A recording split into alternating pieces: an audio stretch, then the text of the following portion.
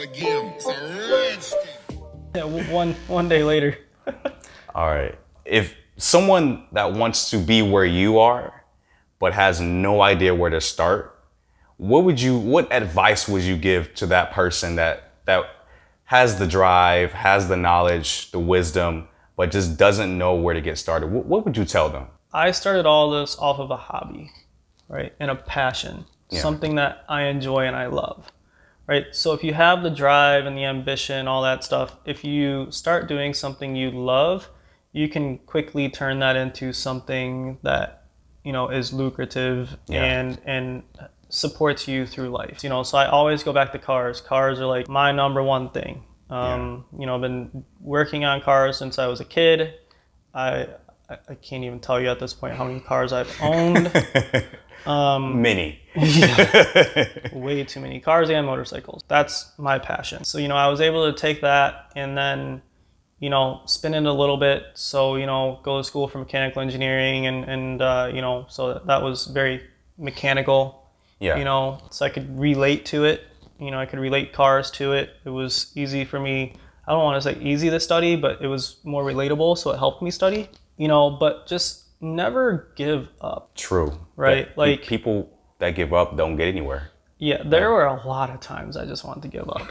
Like a lot of times where I was like, you know, I just want to transfer schools. Like I don't want to be here.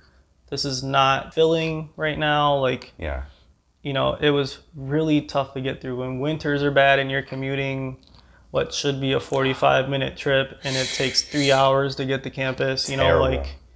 So you had to go, like you lived in, for the people that are listening, this man lived in an entirely different city than his university. And in the winters, if you don't know, if you're not in the Midwest, East Coast, it's when it's winter and it's snowing, your commute is doubled in a sense because you have to fight through the snow, the traffic, the people spinning out on the freeway. Yeah, I was gonna say the stupid.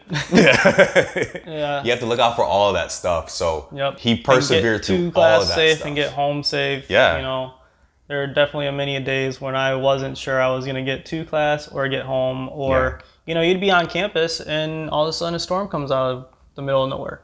That's right. And it's just like, you know, how am I going to get home in this? So, you know, eventually I did move to campus and got my own place and you know, I was able to, you know, walk to class. I had a 5-minute commute to work then instead of a hour-long commute, you know, stuff like that. So, you know, just progressing, right? So never giving up, progressing through, you know, the different things. That's kind of, I guess, the only advice I'd have. I don't know.